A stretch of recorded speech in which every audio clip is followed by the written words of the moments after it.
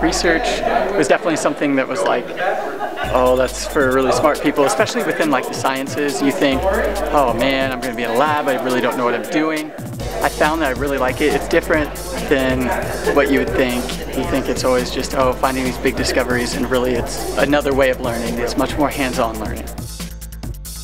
The purpose of undergraduate research is to give students a chance to work one-on-one with faculty, doing original scholarship in their disciplines. And what this does is it lets students apply the information and the skills they've been learning in courses and apply it to problems that are unique and original and of specific interest to the students.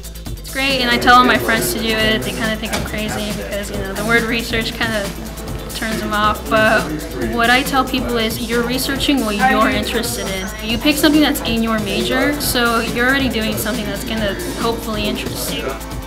Really what I did was I looked more for a mentor within my subject of interest. You can look up, you know, all the faculty have what they've done, what they've studied, which is really good. So you can kind of get a sense of what they like, what they study.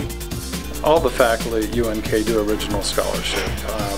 In art, they do sculpture. In philosophy, they write. In chemistry, they're in the laboratory. So what that research looks like varies a lot by discipline.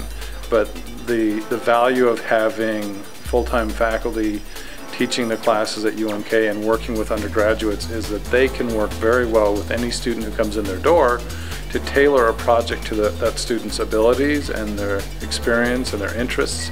Research then becomes the highest impact practice that you can do in higher education.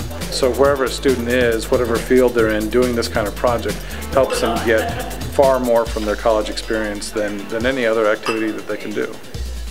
I mean, my own little specific field, like, I learned a lot.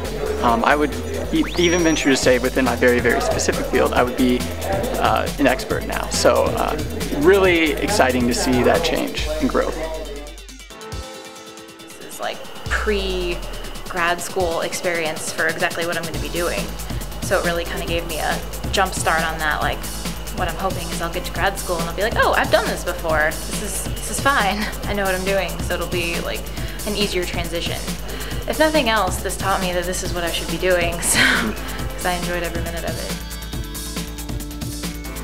We have the diverse expertise in our faculty. We have people with terminal degrees doing the teaching and doing the research, but we're small enough that we can afford to give this kind of time and attention to individual students. You know, to spend an entire summer working one-on-one with a student, an undergraduate, is not something that you'd see at a lot of universities, but UNK is well suited to that.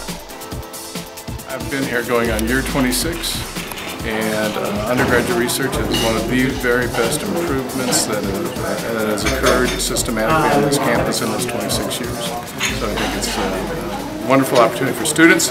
I hope that nearly all of our students will take up the task of a little undergraduate research.